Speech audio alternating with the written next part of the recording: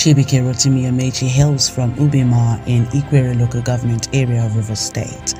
He is currently the Honourable Minister of Transportation, Federal Republic of Nigeria, and former Governor of Rivers State. He was born on 27th May 1965 to late Papa Elder Fidelis Amaechi and Madam Mary Amaechi. Chibuike started his educational life at St. Teresa's Primary School, Ubima from 1970 to 1976.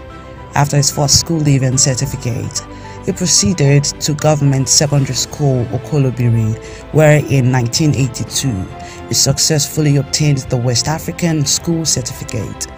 He thereafter proceeded to the University of Port Harcourt in 1983, where he bagged an honours degree in English Studies and Literature in 1987.